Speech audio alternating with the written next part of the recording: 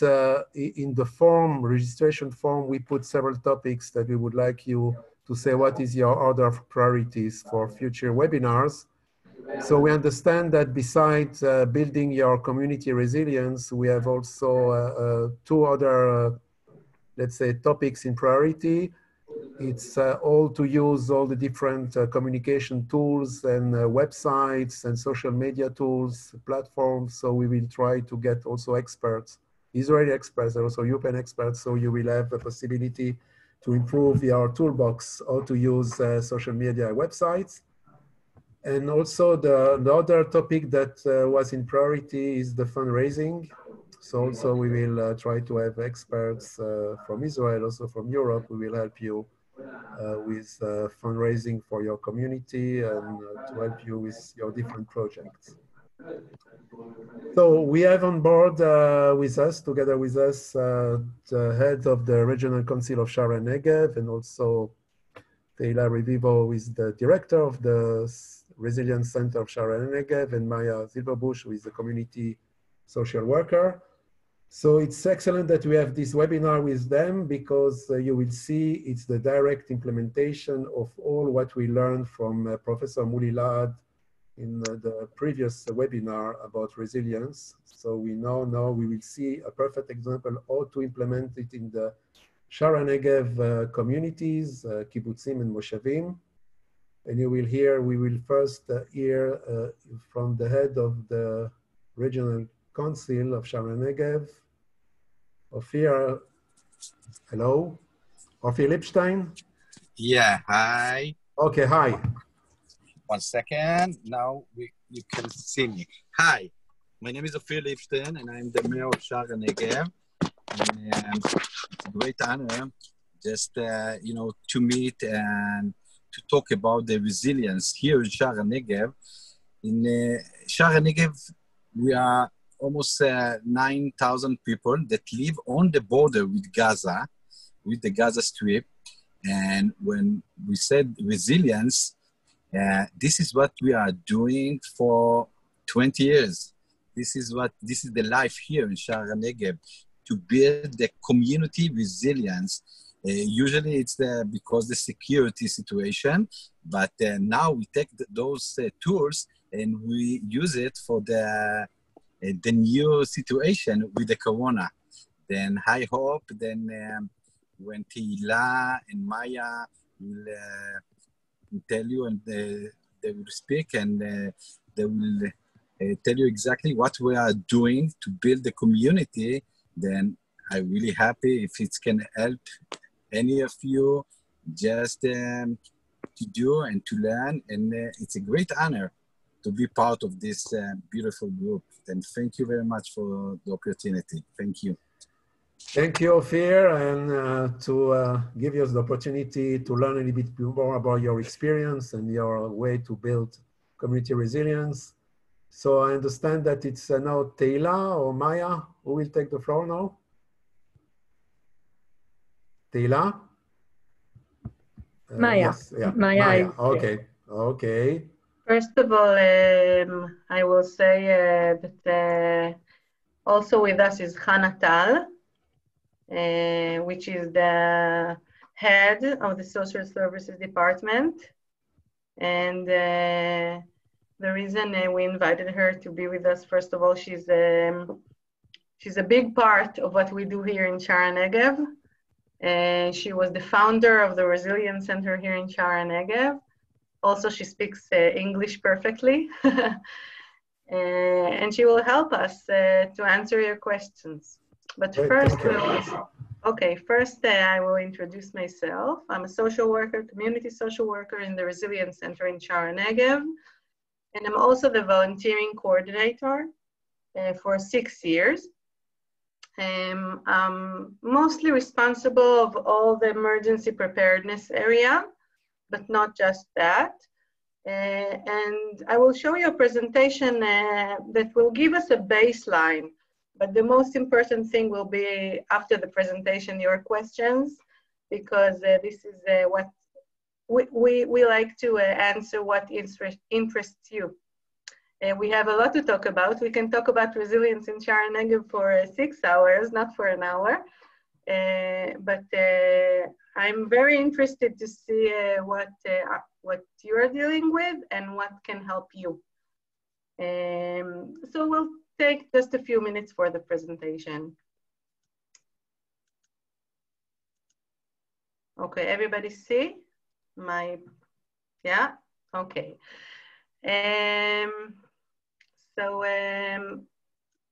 Resilience Center in Shaa Hanegev. See why. Okay. As Ofir said, we are almost 9,000 people in Shaa Hanegev. It's important to say that I think 3 years ago or 4 years ago, we were just around 6,500. So we are growing, and this is a miracle, because under these circumstances, you think people would ask themselves if they want to live here. But something brings them back, and something brings them to seek for a house in this area, for a home in this area. And a big part of it is our resilience, our community resilience.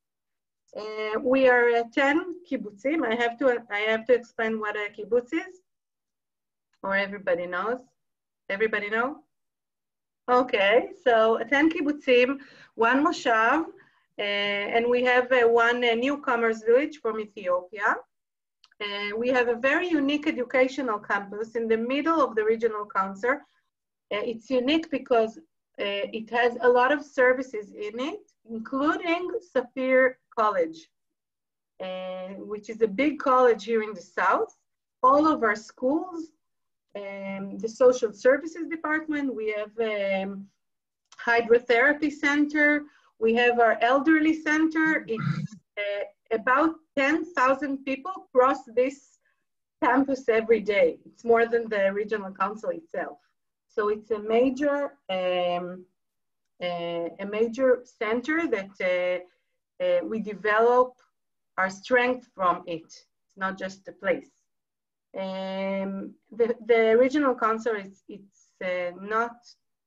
not a large, it's actually very intimate. We can drive from north to south about 20 minutes stop. So it's very family regional council. And because it's mostly kibbutzim and it's very small, it helps us to develop resilience because we have a lot of connections between the kibbutzim with the moshav, and we have a strong connection between the regional council and the kibbutzim and moshav because we visit there a lot every day. We are in the kibbutzim, we work in the kibbutzim and in moshav. And it helps us that it's not very large. The distances are convenient for us. You talked about, Michelle, about our international experience. So you're not the first to approach us and to study together about this subject. The council, it's not the regional council, I don't know how it's called in English, but it's not the city, but the area. They approached us to Alon, the last head of the regional council before Ofir, and they wanted to learn together about emergency. We had about 5 or 6 delegations, mutual delegations in Germany and in Israel, and we learned, and the amazing thing is,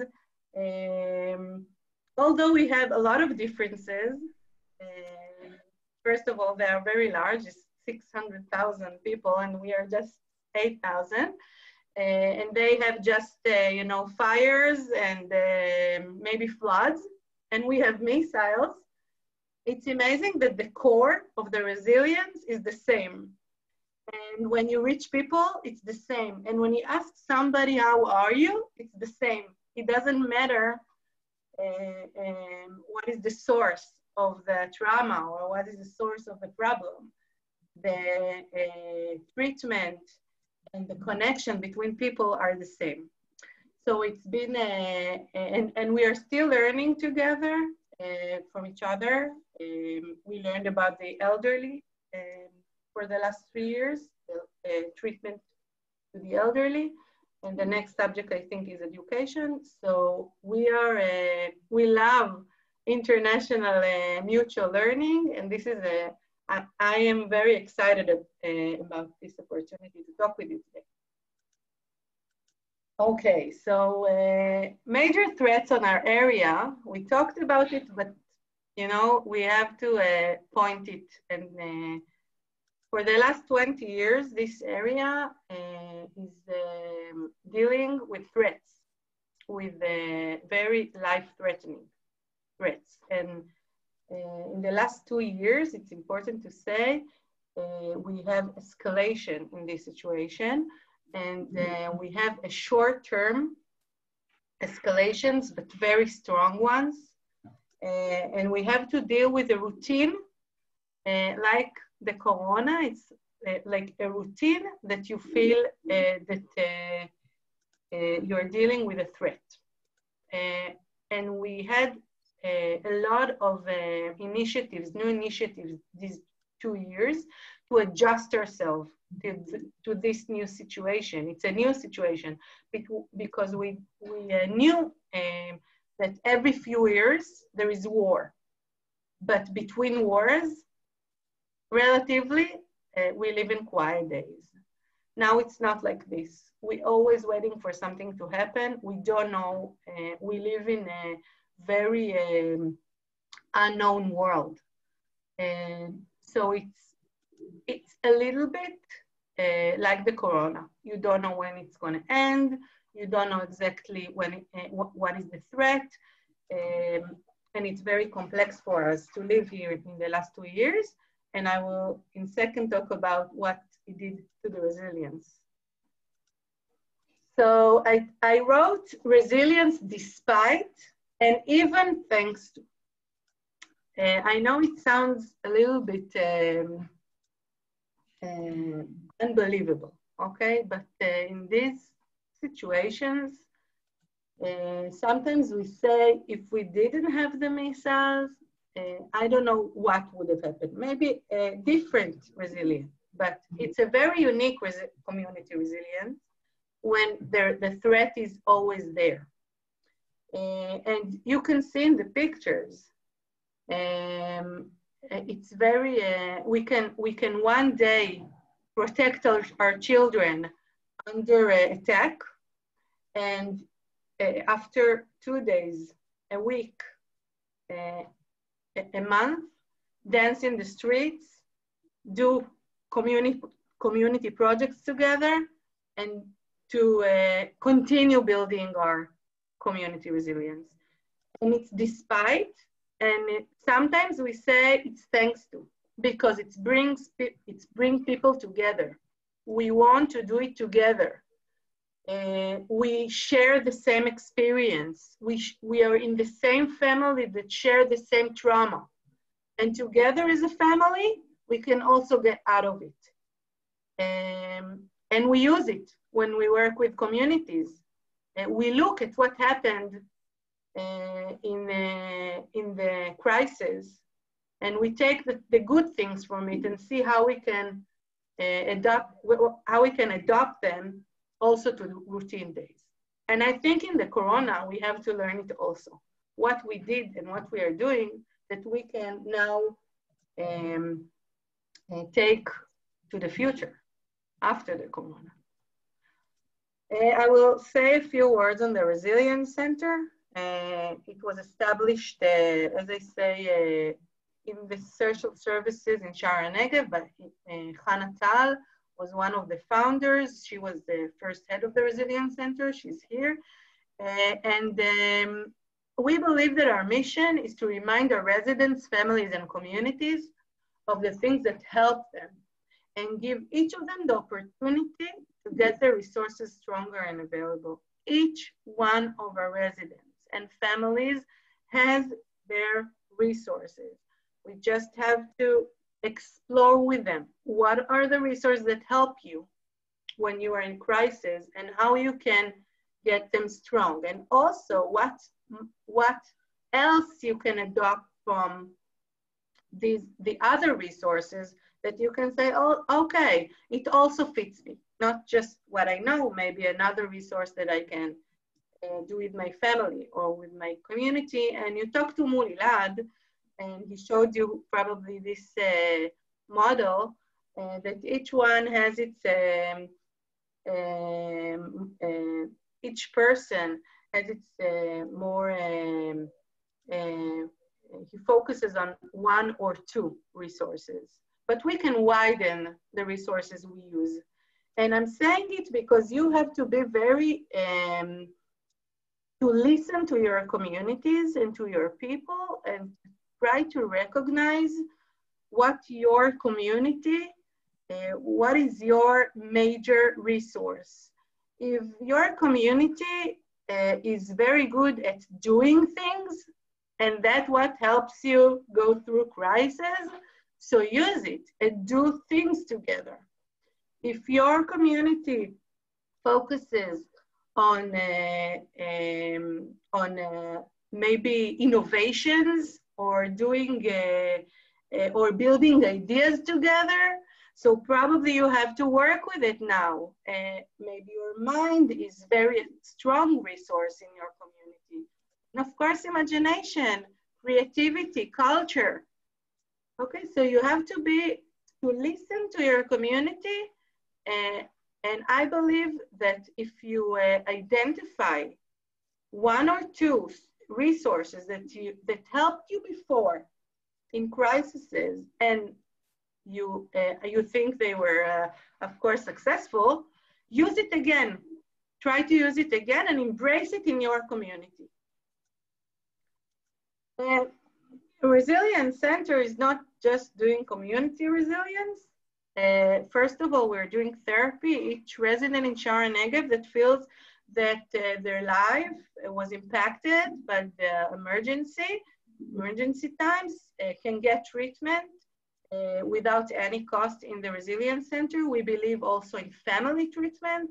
We think family treatment is more, it gives the whole family a place to talk about the situation and not just about one person, because each one of the family actually deals with the emergency times and not just one. We are doing a lot of workshops to build people coping resources. We're doing it for parents, we're doing it for youth, for elderly, for young parents, for mature parents, for youngsters, students. We believe that as long as you invest in your inner resources to deal with crisis, when the crisis comes, you will be stronger and you will be able to get back to your routine and to yourself faster. This is resilience, actually. And we're doing emergency readiness. We have emergency teams, I will talk about it later. We have emergency teams in each kibbutz, of course, the moshav, which we train. We learn with them, we cope with them. And of course, when crises come, we are working with them every day, each minute. They are our address, they manage, they actually become the manager of the kibbutz with the community manager together, and we work with them. And it's a very important leadership in crisis. That's why we invest in them in within them. A few words about community resilience. We believe that you have to build a sense of belonging to the community, a sense of unity and mutual support and solidarity. It can be formal and it can be informal. It's important in the community that we have solidarity services, formal services, but also informal services. It's as important as the formal services. Volunteers, of course. Being in charge and control. People have to, they need to feel leadership to build the community resilience. They need to feel that somebody is handling things and listen to them. we have to build trust, okay, in the personal capacities to cope. We have to believe that our residents can cope with the situation and tell them that, and even acknowledge and say, we see your efforts, and you know, it's a big effort you're doing. And of course, we believe that each community has its uniqueness and has to build its own community resilience that is very unique to her needs, to her resources, the leadership, and all of that together will bring us to a better community resilience. A few words about that. We believe that you have to do an ongoing effort. It can't be just in crisis. We saw in the corona that there are places like neighborhoods that build the community resilience during these times. But we believe that if it was better if they would do it in routine times and prepare themselves. It's not spontaneous, but we believe that people will feel more secure if you work on it. And the more you have to talk about it with your community. If you're doing something to prepare yourself to the next time, write about it, talk about it. It gives people the confidence they need. Of course, we have to build leaders that are professional, that know their community, that are familiar with the communities, that they have to be present in the crisis times. They don't, you know, we had wars in Israel that the cities, the mayors just went home and the army went in, and it's very destructive to the community resilience. We have to see our leaders in crisis. And they know to emphasize the local strength. They know the community, not just their weaknesses and conflicts, but their strengths. And as it says here, there is no substitute for local strength in the community. You can bring experts, you can bring volunteers from everywhere. There is no substitute for the residents that doing for themselves. Okay, and now for the for how it looks. So I will talk about the corona times, but we can talk also about the emergency times. First of all, because we are working on leadership and emergency teams, as soon as we understood that corona is here in Israel, we had corona teams established in our kibbutzim and moshav. We decided that the community leaders, the community manager in routine times will be now the community leader and not the emergency team head.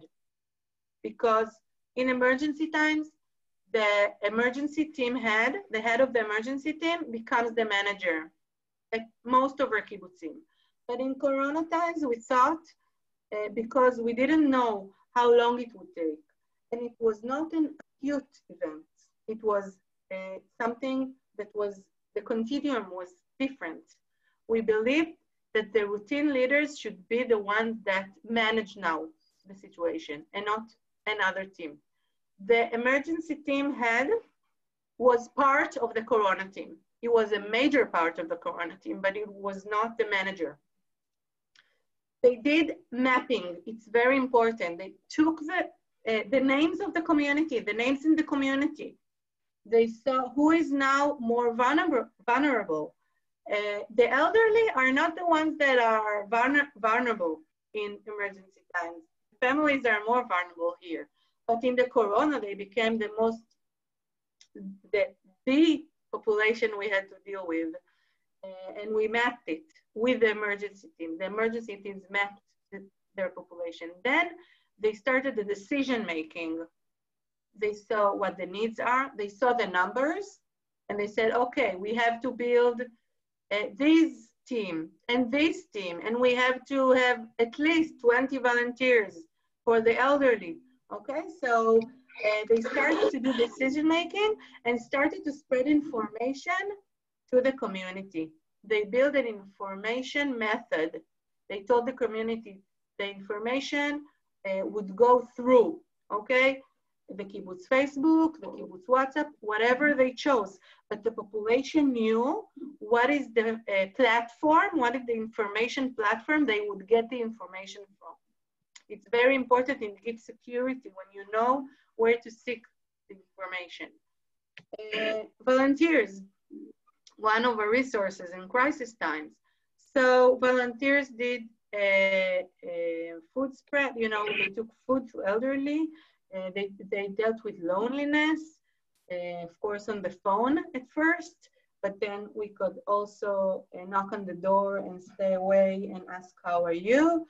A lot of culture and spirit and singing in the streets, and deliver surprises to families and elderly, cakes, challahs on Shabbat, a lot of spirit and culture with volunteers. Community consumption. We started buying directly from the farmers, and you know, I saw people that are not involved in our community. I'm from one of the kibbutzim, Bro Chayil, and they became volunteers because now they can order some tomatoes, or order some strawberries, or order some meat to the community. And this gathering, it was not gathering because you can't, but when the farmer came and we had to pick up our order and everybody was like talking about it, it's funny, but it was part of the community resilience. We all bought together, we all helped the farmers. It was a very big part of the Corona times. And we try to keep it now also. And we established models for community resilience. So we have neighborhood leaders. Some of the kibbutzim had it before, but some doesn't, and they just, they recruit volunteers to be neighborhood leaders. So you have a local address. It's not just the emergency team that you see the emergency team as the leadership, but you have a neighbor that is your address, and he asks you, how are you? And if you need something, I'm here for you. And each neighborhood leader was responsible no more than 20 families. So it was very intimate. We did a lot of workshops and meetings, a lot of it, of course, on Zoom, with parents, seniors, businesses, how you deal with businesses owner, how you deal with these times. Also, not just business-wise, but emotional. How you deal with managing your business now. We did a lot of community Zooms. People from the community told about their expertise each evening.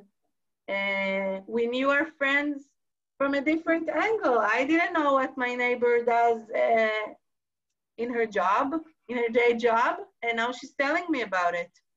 So these are models that we established through these Corona times, and of course we also implement these models also in emergency times when we have missiles. But in Corona times, we adapt them to this new situation. And this is also community resilience, to know how to adapt. And I think it's time for questions. And if you want to say something, we'll be happy to answer. Okay, thank you, Maya.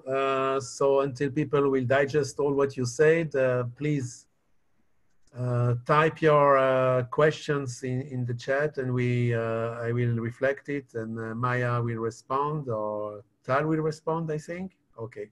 So now I have a question by myself, because you said a very interesting point, and the main thing that I would like to understand from you it's, you said so rightly that people need to feel leadership, but on the other hand, understand that you have the emerging, when you have a crisis, you have those team leaders who become the managers.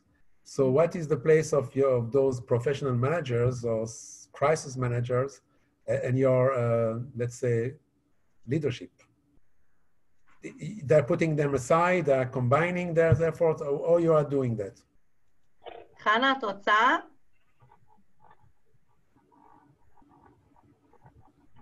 רגע, את על מיוט, אז אני לא שומעת.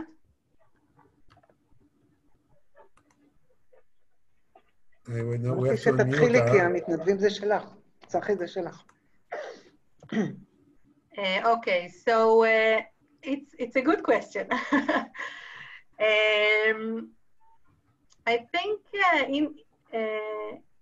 I think in the last years we are this issue is we focused on it. Who needs to be the leader? The emergency team head is a volunteer, but the community manager is a professional, you know, and that gets salary. So what is the best model? Mm-hmm. So a few years ago, we wrote a model on what we think is the best arrangement in this leadership. And we think the best arrangement is to work together. And the most important thing, that in routine times, you have to decide what is the responsibilities and the authorities of each group. The routine leadership can take all the routine things that it knows how to manage, but to respond to an acute event, the emergency team is more trained to it.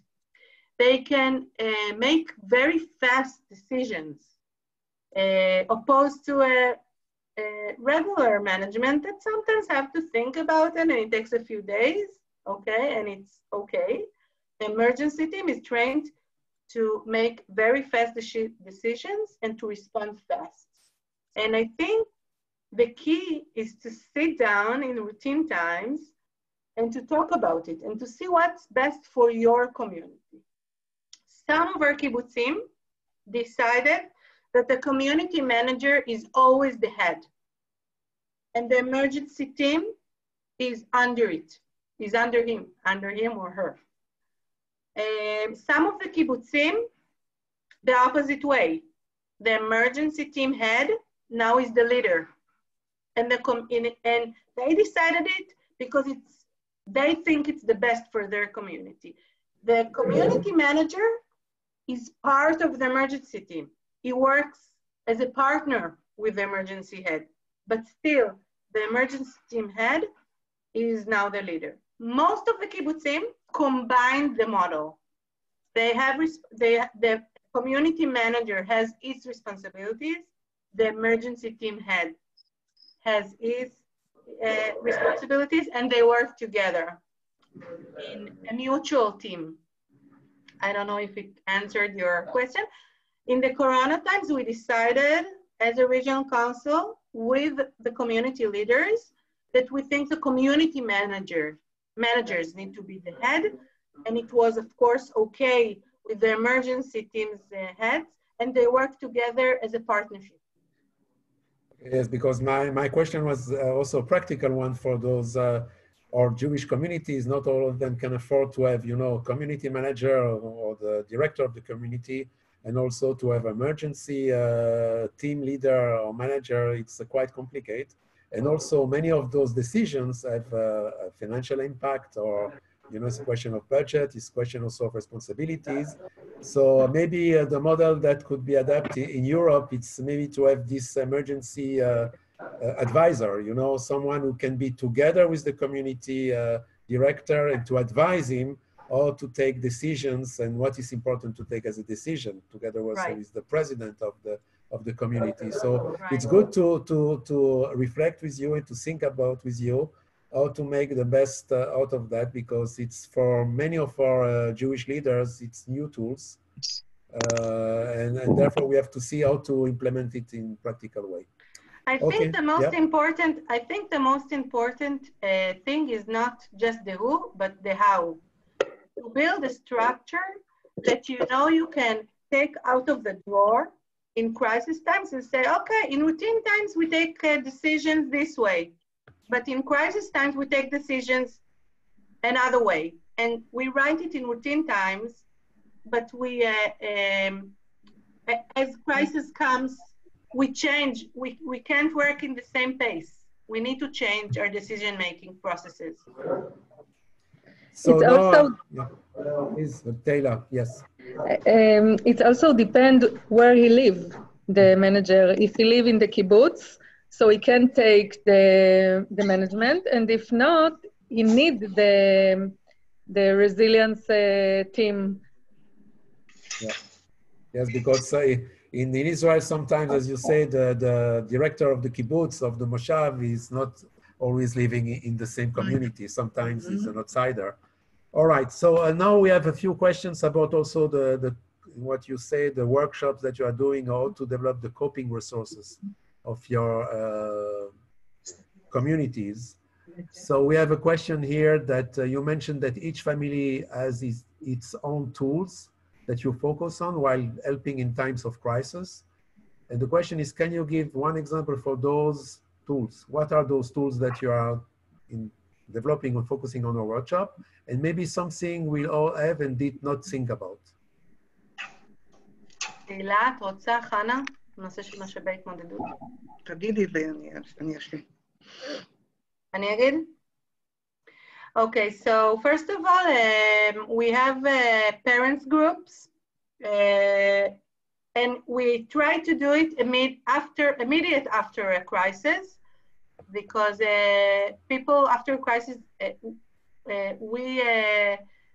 we hear from them that they need it. They need it to talk together about what happened, and not just what happened, what helped them and what can help them next in the next crisis. Parents with small kids were not very experienced. We have we have a running group which works year long. We train them with a social worker and a running trainer together to work on how sport can get you stronger to cope with crisis. We had styling workshops for moms and teens. We had storytelling as a workshop to people. אתם רוצות להוסיף עוד סדנאות, more workshops, חנה? I would say that the basic model is the model of Professor Muli Lahat, the basic PH. And we have, if you are talking about the storytelling, or you are talking about running, about sport, or you're talking about the examples that Maya gave. So regionally, we make groups with one modality of coping, like sport, like storytelling, like styling, like humor, or things like this.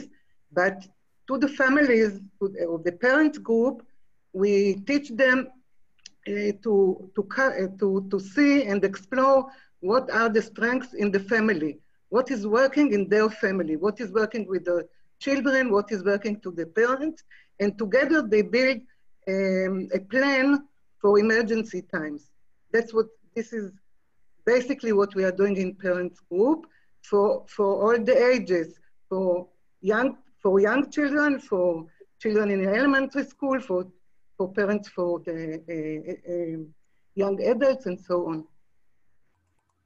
Also, now we're working with elderly. Yeah. Okay. But the basic model of our groups is always this model of resources of basic PH. You can say. Okay, now we have a question from Paloma Vivaldi. So I will unmute you so you can ask your question about, wait a second. Okay, no. No, I cannot. Daphna or Michal, can you help me with unmuting Paloma? Here? Okay, yes, Do you fine. hear me? Yes, yes, please, Hello. Paloma. Thank you. No, I was just wondering which tools do you use to promote coping resources in young people specifically? Okay, thank you. Thank you. תהילה, את רוצה להתייחס עם צעירים יותר?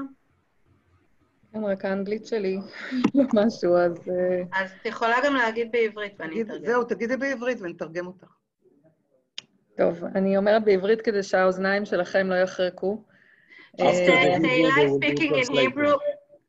Yeah, and I will translate. Oh, thank you. אוקיי.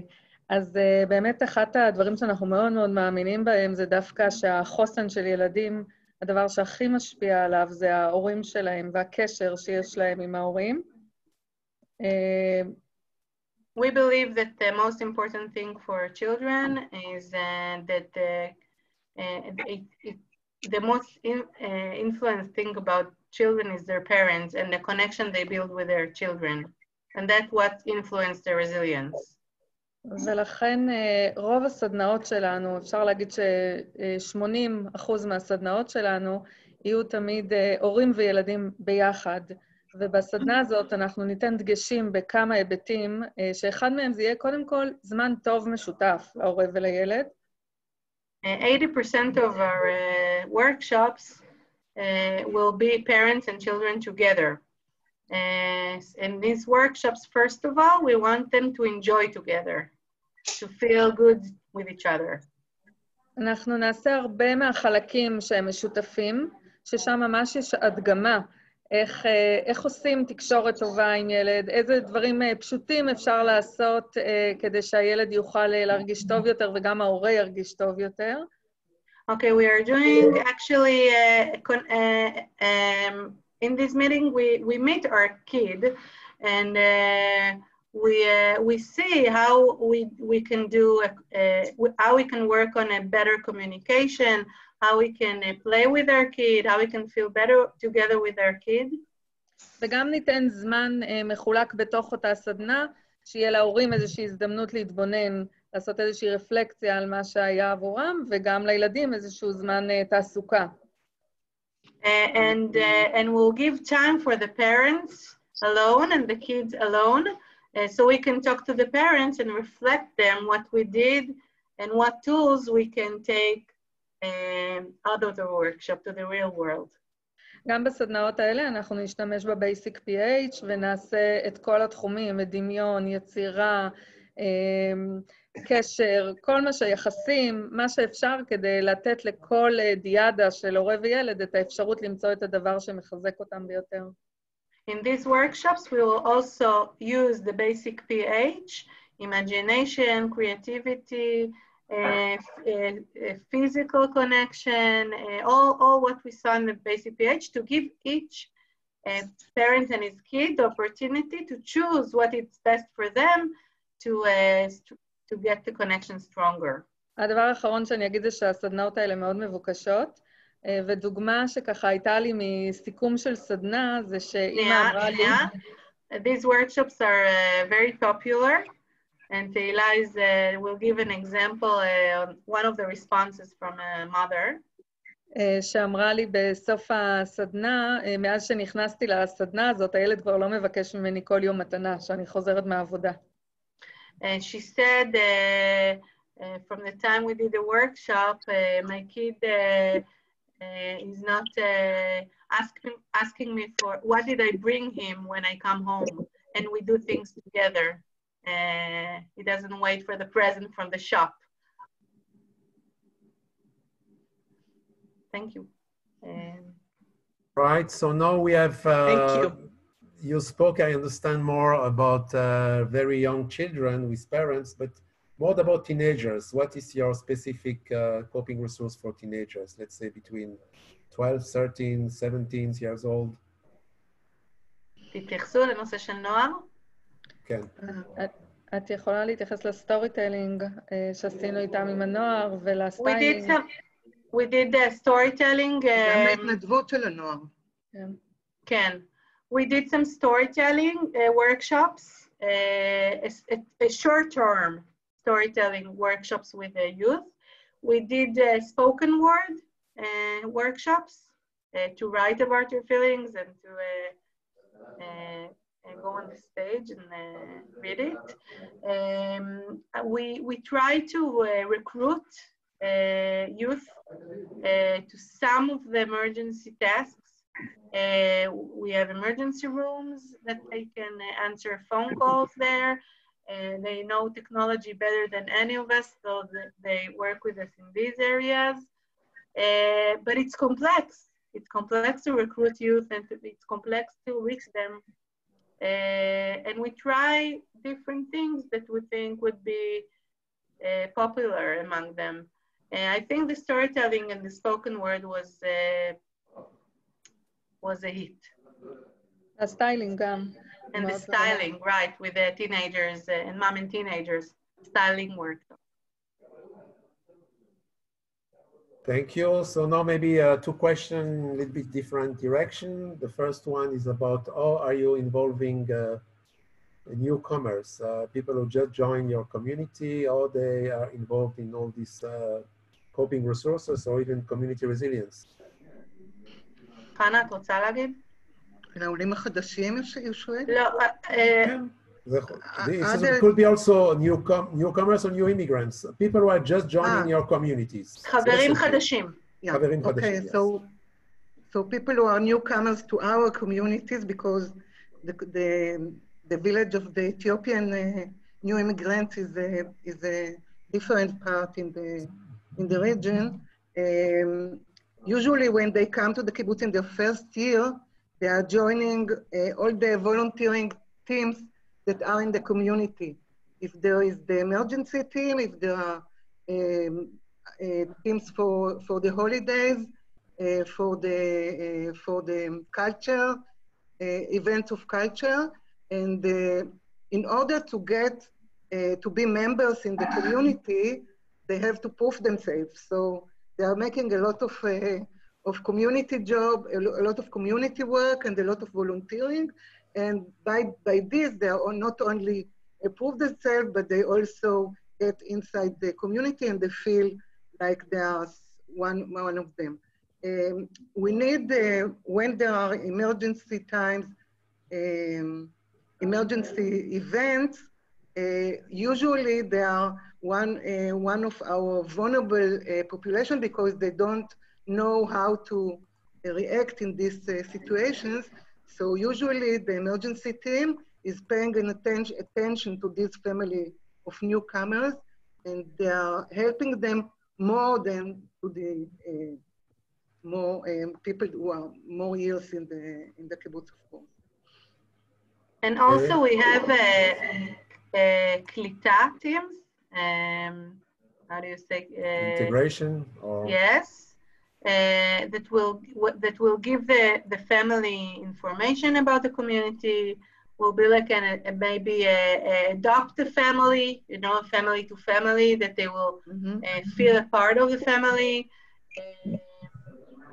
For the first year, I think the communities will try to bring them closely, maybe send them invitations to events more frequently. Some of the kibbutzim has a volunteering team for that, a welcome team, a flyer that has all the information on the community to give them. And some of the kibbutzim had a very long community process around the changes. One of our kibbutzim brought inside the kibbutz around 30 families in 2 years. So they had a very long community process, how we bring those populations together, how we talk about a mutual future, what are values, what are mutual values that we want to focus on together.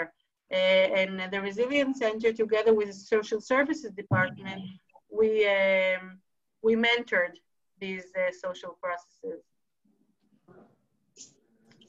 Okay, thank you. Now also a question related to the elderly people who have no access to Zoom, or are you reaching them out? First of all, we try to see who can be connected to Zoom. Most of our kibbutzim and also in the Moshav, they went from elderly to elderly and connected them with volunteers. The ones that doesn't have the skills or even a smartphone, and the volunteers just kept in touch. So to see they're not alone, to see all their needs are taken care of. But many of them connected to Zoom and use it. Excellent. The help, of course, with the help of volunteers, of course.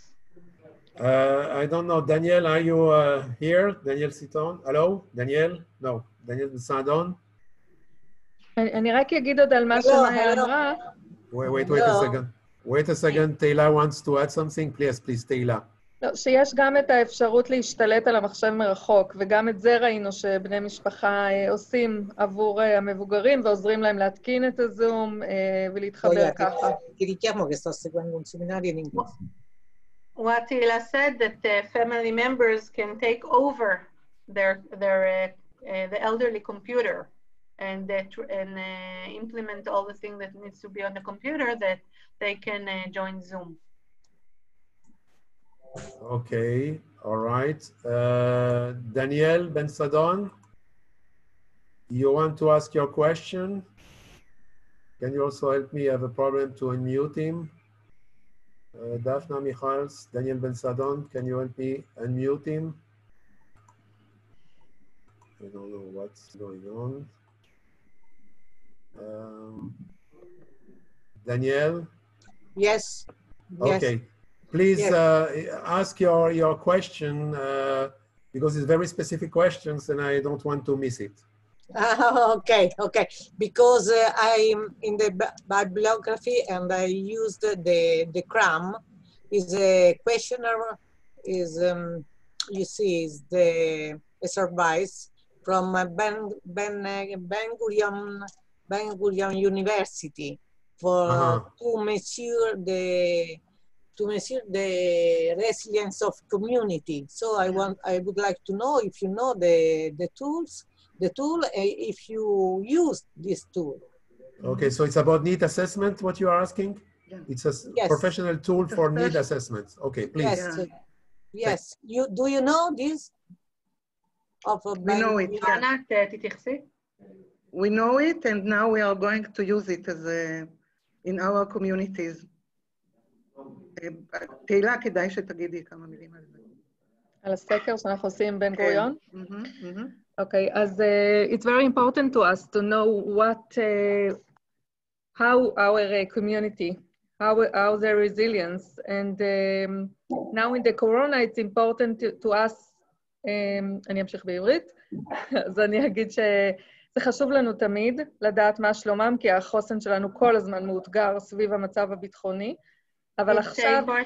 It's important to us to always know how our communities, because it's a very it's challenging to see how we keep this resilience through our events.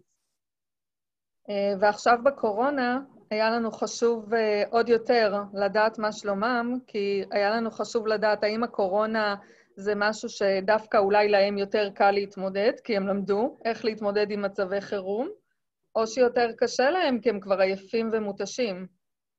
Now in the corona, it was very important to us to understand how they deal with this situation. Are they getting to the corona stronger because they know how to deal with crisis times, or are they coming weaker because they have to deal with so much that now their resources are less strong?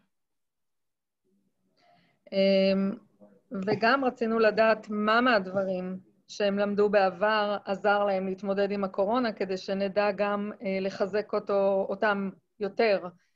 כי אנחנו צריכים באמת להיות מוכנים גם סביב המציאות הביטחונית, אבל גם סביב זה שהנה הקורונה באה ולימדה שיש אתגרים נוספים, מורכבים לא פחות לפעמים.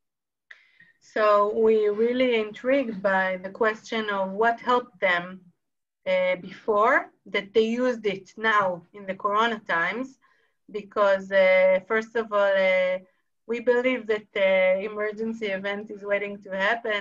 We hope for peace days, but we know it's gonna happen, maybe gonna happen. And also the Corona surprised us, so we don't know what crisis is on the corner. אז גמרנו עכשיו למפות עם השותפים שלנו, כמו יורי הצחי, כמו מנהלי הקהילות, כמו הנהלת המועצה, מה חשוב להם לדעת על החוסן הקהילתי. אחת הדוגמאות שאני יכולה לתת... רגע, so we met with the community leaders and the emergency team leaders and the regional council, what they want to know about community resilience. ואחת השאלות שחזרה על עצמה, זה בעצם מה מודל ההנהגה, זה אפרופו מה שמאיה דיברה קודם, מה מודל ההנהגה שהם הרגישו איתו טוב יותר. היה להם הזדמנות להתנסות עם יורי הצחי, ועכשיו הייתה להם הזדמנות להתנסות עם מנהלי הקהילה. האם זה שינה משהו לתושבים? One of the questions that it always rises is what is the best leadership model they think is the best for them. They knew the model before when the emergency team is the head. Now they see that the community manager is the head and there is a combined team. What is best for them? Maybe we can do a new model in the future. Thank you. We have a few other questions, specifically regarding the emergency readiness. What are you doing, or when are you preparing the community for the next crisis? What, if I may also ask, Matt, what are your 5 tips for a community leader? What he has to do in crisis time and what he has to do in routine in order to build the community resilience? You know, 3 or 5 tips.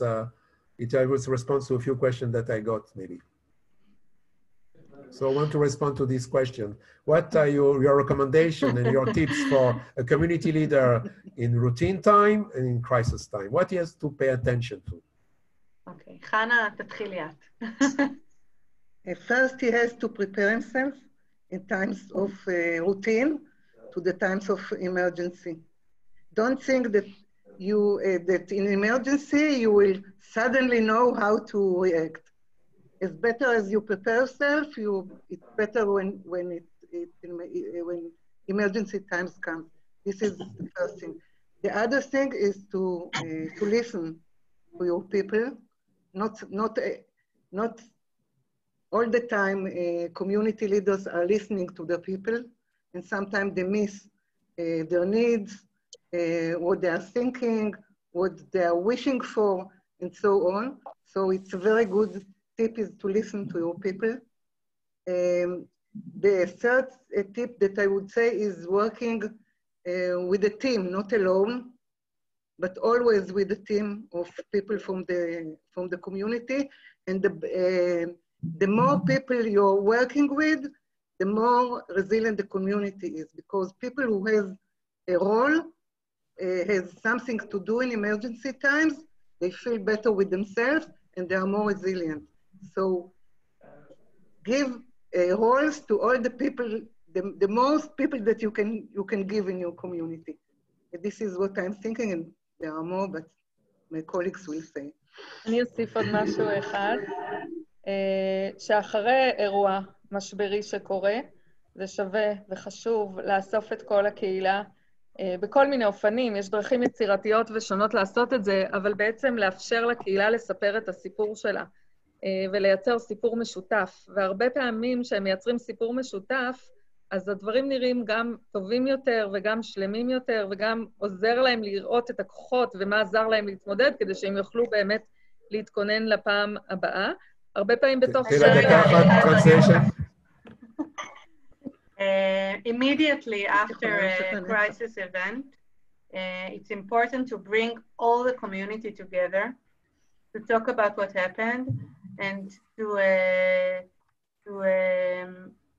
establish a mutual story, because each one has its own story, and together we can establish a mutual story, and we can see all the parts of the community, and we can talk about what worked for us in this crisis that we can take for a long term to our community.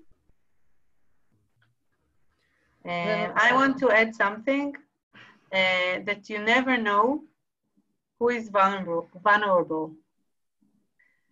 And we know that we think we know that this family will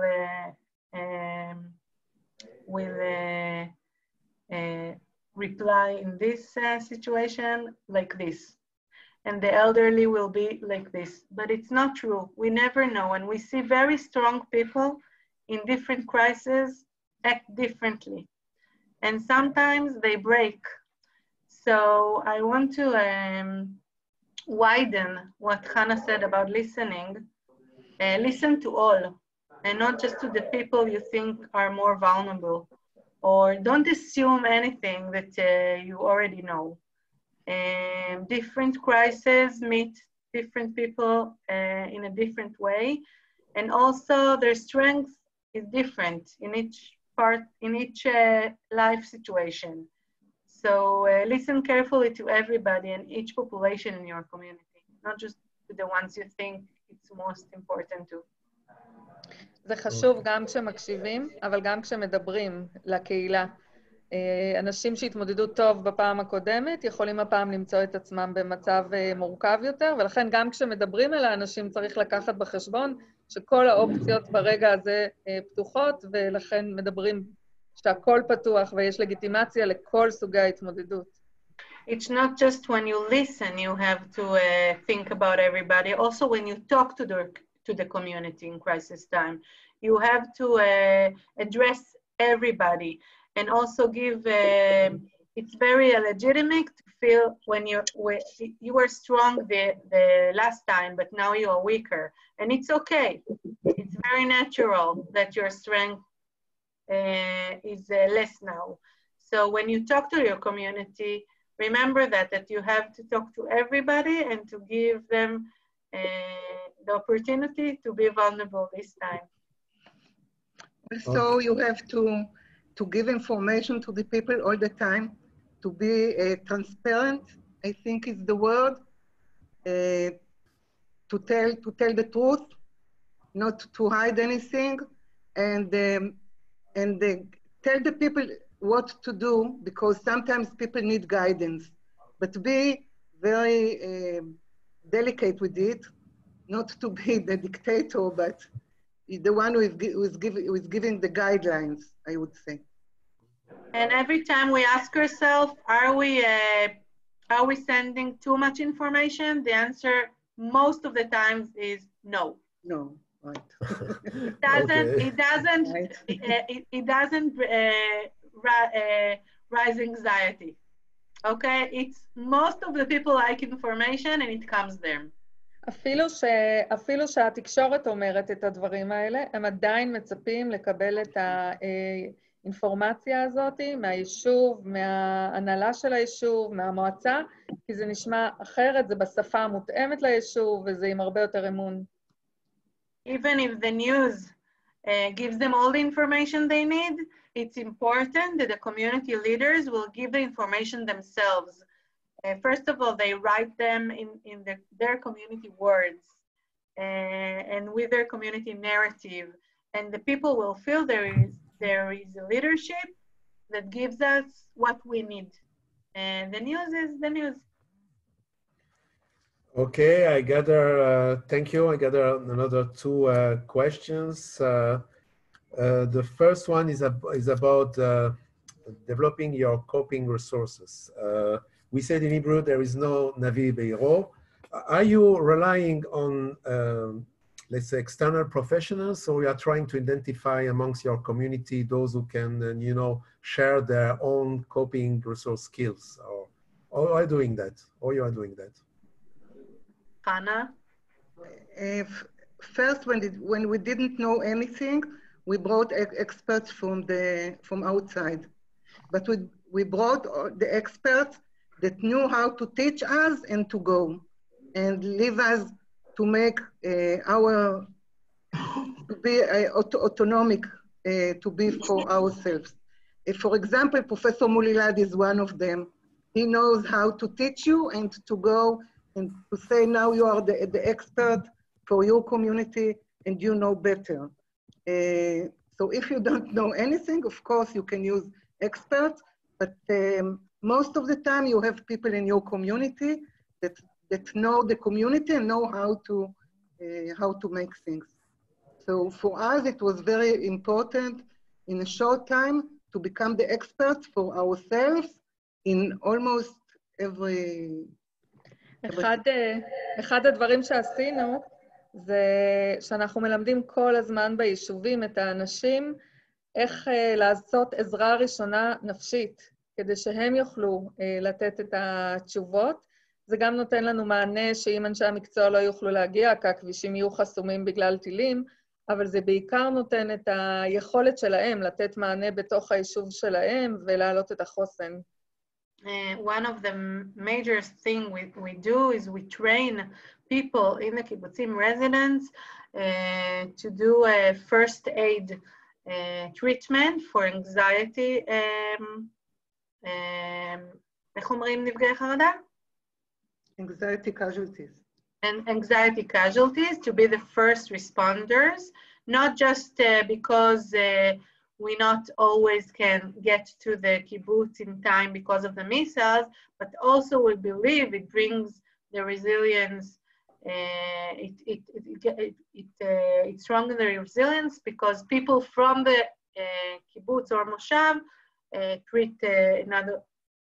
they treat their friends, their families, and also it's good for themselves. So it's a win-win situation. The more we train people, we see how also the emergency teams and all of the community feel safer in this matter. All right. An additional question that I got is about the emergency team. What are the specific or vital roles or positions that you need in such a team? So what do you need there? What are the different kind of people that you must have on an emergency team from your own experience? So in the team, there is a head and a deputy sometimes. There is a security guy that is working on routine times, but when crisis comes, he's combined in the emergency team. We have a welfare team, which is responsible on all the population, to map the population, to see what the needs are, to get volunteers to the houses, everything. Of course, anxieties, casualties, if we need to treat somebody, we have a welfare team. We had a logistic team, all the electricity, water, closing the gate, when a missile hits, you close the area, all the logistics, bringing food into the kibbutz. We have a medical team. Most of it is the nurse, but not all the kibbutzim has a regular nurse in crisis time. So we have a spokesman in the emergency team, spokesman outside the community, to the news, to the net. And we have some of the emergency teams have somebody responsible on the inside information, all the messages that goes into the community. We have an educational team for the kids. מה עוד? זה הכי חשוב. Yeah, this is the main. Okay, so I see that you are touching different aspects of all what you have to do in emergency. Each aspect of the. But yes. everyone has a specific role and should take care of its own field of expertise. Yes, and they sit together each day, at least one meeting together. All right.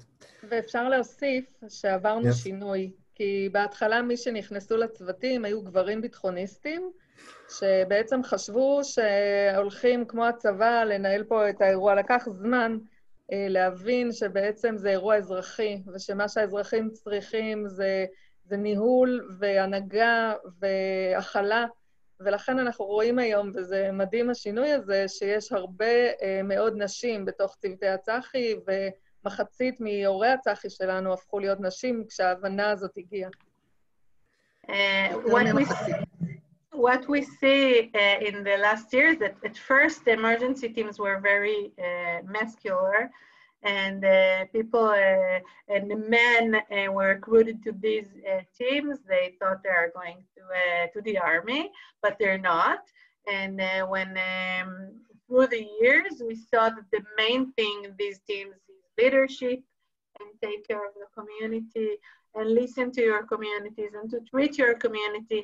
And now we have 50% of our emergency team leaders are women. So we can see that we have here 100% because we have Tehila, Maya, and Hannah. So we are 100%. It's fine. Super. Yeah, you did we it. social workers. You did it. Okay.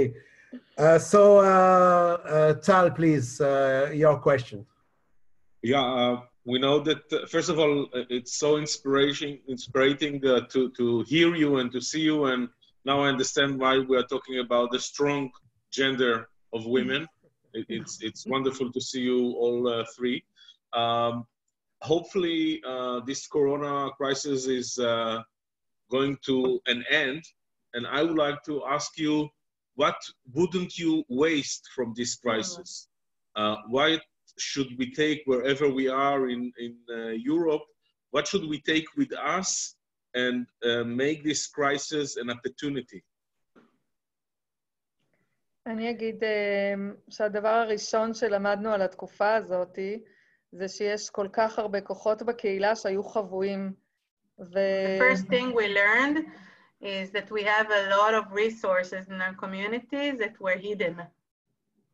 שפתאום שאנשים גם התפנה להם זמן, גם אם לא ידעו לקראת איזה תקופה זה הולך, יצאו עם הרבה יוזמות, ויכולנו לראות, מאיה תיארה את זה במצגת שלה, אבל יכולנו לראות תרבות ענפה שבאמת אומרת איך אנחנו דואגים שכל אחד שנמצא לבד נרגיש ביחד בתוך זה, ואני חושבת people had time, and they knew it's not going to be a short period. So we saw initiatives, a lot of initiatives in our kibbutzim and moshav. People joined culture teams, and they wanted to bring the feeling to everybody that they are not alone. אז אני חושבת שמה שאנחנו הכי צריכים ללמוד זה איך אנחנו משמרים, איך לא לפספס את אותם אנשים שכבר הצלחנו לראות אותם והצלחנו לראות את היכולות שלהם, איך אנחנו משמרים אותם גם לתקופות אחרות. So we have to learn how we are keeping the new volunteers that rose through Corona times, how we can keep them being a big part of the resilience circles in their communities for long term. And not to miss this opportunity. הדבר השני, זה תמיד דיברנו על שיתופי פעולה וגם מאוד השתדלנו לעשות אותם, אבל בקורונה זה היה מאוד מאוד חזק, אי אפשר היה לעבוד בלי שיתופי פעולה, בין המועצה ליישובים.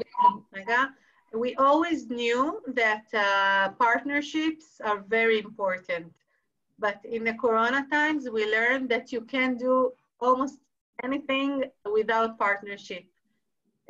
Between the regional council and the kibbutzim, inside the regional council, between the communities themselves.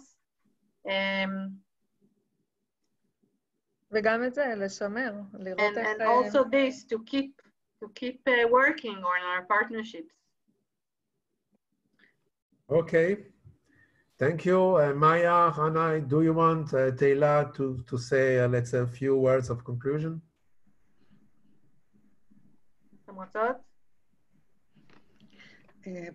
You can write it up and say what for you it's the main lessons that you want to give. As a social worker, I would say that for me, the important lesson is the mutual aid, the mutual help to one to another, and the mutual responsibility for one another. That was very strong in the Corona times, and I hope that it will remain afterwards. And I think that a little bit from this mutual responsibility, we can see here in the gathering of all the Jewish community, you know, in Europe also, and I hope that you have such strong connections between you, that this mutual help and responsibility will help you also in Europe. Yeah. Thank you. We needed Corona to meet like this. And I think we can think about other subjects that we can learn together. I think it's an ongoing process that you have to work it out. You know, it's a muscle that you have to work out. It doesn't happen by itself. You have to think what is the most important subject that is important to your community, and start building teams and work on it. All right, Tehila. זה מרגש המפגש הזה, עוד לפני שאני אגיד עליי, עצם זה שמפגש כזה מתקיים, חבל לי שהוא רק אנחנו מספרים ואנחנו גם לא שומעים, אני בטוחה שיש לנו גם לא מעט ללמוד, אולי בהזדמנות אחרת, ותודה רבה על האפשרות לשתף אתכם במעט מתוך המסע הארוך שלנו. It's very excited for me and emotional to see this gathering, and I hope we could hear from you and not just us talking about ourselves, and we hope maybe we'll do it again. Yeah, we are in a learning mode, so it's fine that we ask so many questions and we got so many responses. So first of all, really thank you, Tehila, Maya, and Hannah, for your inspiring words, and also to share with us your experience. If you want to share with us additional material or documents, or I don't know, checklist or explanation, if it's in Hebrew or in English preferably, so please send it to us and we will circulate it amongst our Jewish leaders who participated from so many countries today. So thank you, to be continued. We will see. Everything to everyone. Bye-bye. Bye-bye, and have a happy Shavuot. Be healthy. Yes, happy Shavuot. Chag Sameach to all of you. Chag Sameach. Thank you. And we look forward to seeing you. Thank you very much. Chag Sameach, Shavuot Sameach to everybody, and thank you very much to accept my colleague Paloma and Paolo from Italy. Thank you very much. Thank you very much. It was very interesting. Thank you. Thank you. All of you. Very, very interesting. Thank you very much. Bye-bye. Take care. Bye. Bye-bye. See you later.